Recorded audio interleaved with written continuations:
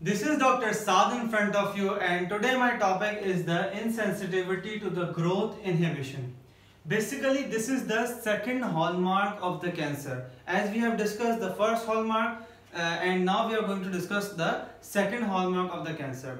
So as I have told you about the tumor suppressor genes, that these are the genes that basically they are the negative regulators of the cell cycle. Clear? Means they prevent the cell cycle from overproliferation.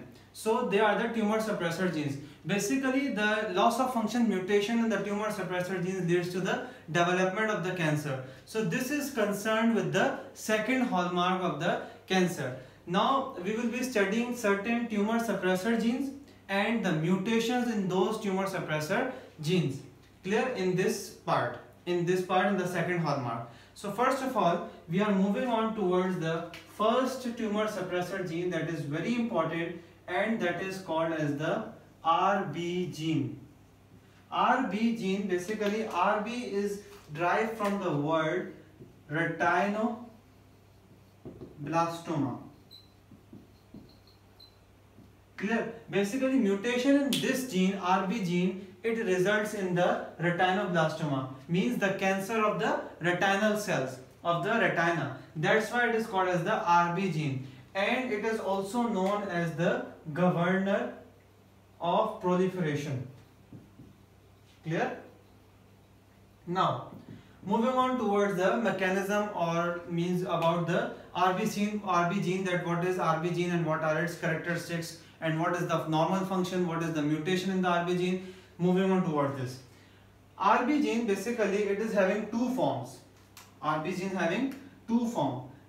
First form is the active form and another form is the inactive form. Now active form of this RBgene is basically hypophosphorylated, and the inactive form is the hyperphosphorylated form of the RBgene. Now basically active form, in which type of the cells the RBgene will be active, or if simply you can say when the RBgene is active, RBgene is tumor suppressor gene. If it is active, what it will be causing? It will causing the cell cycle stoppage, means it will stop the cell cycle. So in those cells it will be active where? It will be active in the non-dividing cells, where the cell division is not occurring. Clear? Because the activation of this RBgene causes the cell cycle stoppage, or you can say it will not cause the cell cycle progression, it will be preventing the cell cycle progression. So in the non-dividing cell this RBgene will be active, means in the hypophosphorylated form. And obviously when the RBgene is inactive, what happens? That the negative regulation is removed, the tumor suppressor gene is removed. When it is removed, obviously the cell cycle will progress. So this will be inactive in which type of the cells? In the dividing cells. Means when the cells they are carrying out the cell division, cell cycle progression is carrying out, so at that time the RBgene will be inactive. Now one thing here to be discussed, that in the active form, how this RBgene basically prevent the cell cycle to progress, how it stops the cell cycle. Basically what happens, that in the active form, this is your RBgene that is active, that is in the hypophosphorylated form. In this active form, it is basically combined, or you can say it has a complex with a transcriptional factor E2F. This is a transcriptional factor. This forms a complex, or you can say it is combined with that transcriptional factor, and this transcriptional factor is, now you can say he is SAD, because after combining with the RBgene, retinoblastoma, you can say protein, what means this loss of the function of this transcriptional factor occur.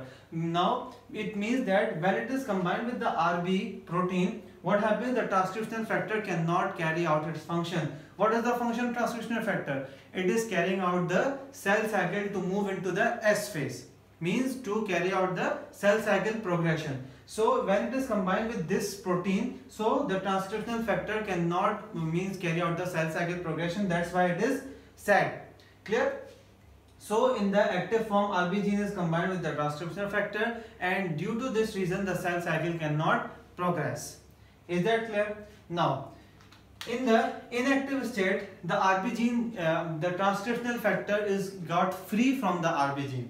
Here the RBgene is separate, and we have separately the transcriptional factor, and now this transcriptional factor is happy because now it can carry out its function and it can move the cell cycle towards the cell cycle progression. Clear? This is the simply a normal RBgene, normal mechanism, that it is in the active form, in the inactive form. Now the RBgene, function of the RBgene can be compromised by the two methods. Clear? There are two methods through which the RBgene function can be compromised. Now I am writing it here. Okay, I am writing it here. Number one is the loss of function mutation in the RBgene. Means simply the loss of function of the RBgene occur and the cell cycle progress. This is simply first mechanism. This is very easy. I have told you many times that the loss of function mutation, the tumor suppressor gene, results in the cell cycle progression. Now this means this line is repeated many times. Clear? Now second part is that how the RBgene function can be compromised. It can be compromised when the active form of the RBgene is converted into the inactive form. Clear? Now how this active form is converted to the inactive form, this I am going to tell you a little bit in detail. Now, as I told you that in the active form, this RBgene is combined with the transcriptional factor. Now this active form can be converted to the inactive form by the gain of function mutation of the cyclin and cyclin dependent kinases. Clear? Gain of function mutation of cyclins and the cyclin dependent kinases. These are basically the growth promoters. They are the growth promoters. Now what is the mechanism behind this? What happens that I told you, when there is a cell cycle progression, what happens that we have cyclin D, it complexes with the cyclin dependent kinases. They both form the complex and they carry out the cell cycle progression. But this complex having another function also. Basically this complex it converts the active form of the RBgene into the inactive form. How? This complex hyperphosphorylate the RBgene. Clear? In the active form it is hyperphosphorylated. In the inactive form it becomes hyperphosphorylated. Now this cyclin D and the cyclin dependent kinase complex, it hyperphosphorylate the RB protein. Clear? When the protein becomes hyperphosphorylated, obviously it becomes inactive. And when it becomes inactive, clear? When the hyperphosphorylated RBgene, it becomes inactive, so the transcriptional factor will be released. And when the transcriptional factor is relieved, what happens? The cell cycle will be progressed. Clear? So this you have understand that what is the mechanism of this. Cyclin dependent kinases and cyclin D, they form the complex. This complex basically hyperphosphorylate the RB protein. When the RB protein is hyperphosphorylated, it becomes inactive. Clear? And when it becomes inactive, so the transcriptional factor that was combined with this RB, this is set free now. Means now this is relieved from the RB protein. Now RB is separated and the transcriptional factor is separated, and now it becomes free and it is free to carry out its own function, and its function is to progress the cell cycle in the S phase. Clear? And in this way the cell cycle progresses. Clear? So this is the whole mechanism of this you can say RBgene, RB protein, its active and the inactive form. Now this RBgene, it is also you can say it is converted from the active form to the inactive form by certain viruses, by certain viral proteins. Clear? Now I am writing it here that we have certain viruses. For suppose, just taking an example of human papilloma virus. This is very easy. You have heard about this virus, the human papilloma virus. This virus, it produce a protein that is called as the E7. It expresses E7. Now this E7, it is having a very high affinity. It is having high affinity for RB. Clear? This E7 having high affinity for RB. What happens that this E7, it forms the complex with the RB. When this E7 forms a complex with the RB, so the transcriptional factor that was that was combined with the RB, it is free. When these complexes form, the transcriptional factor is once again free, and it will be carrying out the cell cycle progression. Clear? Because RBgene is combined with the E7, so that's why the transcriptional factor is set free and it causes the cell cycle to progress. Clear? So this was the example that certain viral proteins, they are also involved in the inactivation of the RB gene. Basically, inactivation occurs when the RB gene becomes hyperphosphorylated. Clear? So this was the first tumor suppressor gene that we have studied. Now one thing I have to explain here, one more thing that I have to explain you, that is the two-hit hypothesis. In the tumor suppressor genes, we have the two-hit hypothesis, and that hypothesis we will be studying in regarding to the retinoblastoma gene. Clear? So we are studying now the two-hit hypothesis. Basically, two-hit means two mutations. Two mutations means the mutations must occur in the both alleles of the retinoblastoma. Just take an example. We are taking example of the retinoblastoma gene. Clear? This retinoblastoma gene, we have two pairs, or we have a single pair. Like for suppose one retinoblastoma gene is from the paternal side and one retinoblastoma gene is from the maternal side.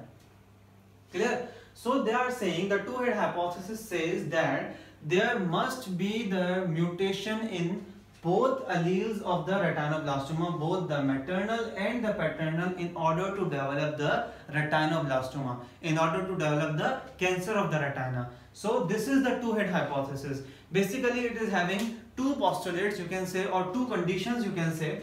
First condition is the familial cases. Familial cases.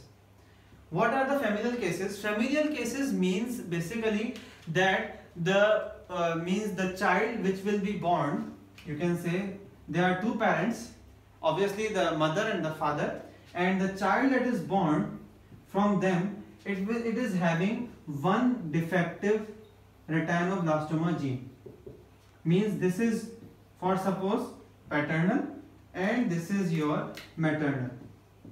For suppose this child is having your defective paternal gene. This is defective. Means this is retinoblastoma gene is defective and now this gene is normal.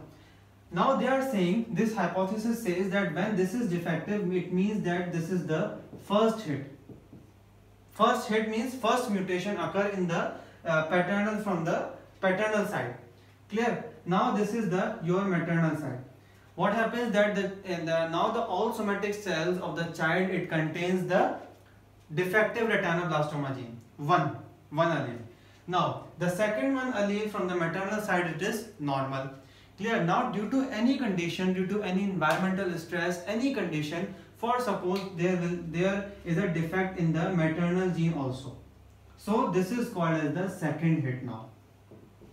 Clear? This is the second hit. Now both the alleles are of the retinoblastoma gene, both the alleles are defective, and now this child will be developing the retinoblastoma. This is the main point, that this two-hit hypothesis says that the both alleles of the retinoblastoma gene must be you can say defective in order to develop the retinoblastoma, in order to develop the cancer of retina. Clear? Simple as that. This is the familial case. Now we have the second case, that is the sporadic case. Sporadic case, basically it means that both the parents, they are normal. Clear? So obviously the child will also be normal. The child is normal, having no defective gene. No defective RB gene means all the cells have normal genes. Clear? Now this child, in order to develop the retinoblastoma, this child must undergo the defect in both alleles and in the same retinoblastoma. In the same retinoblast.